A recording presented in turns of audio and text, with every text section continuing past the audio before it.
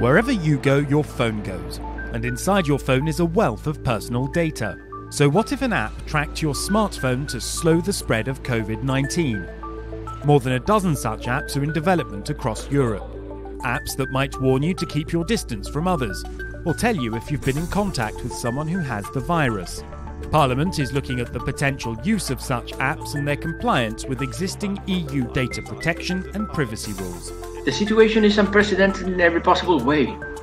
It's posing a challenge, even challenging the resilience of the constitutional dispensations of every member state. It is our duty to remind that European law is in place. The European Commission has published guidelines on COVID-19 tracking apps.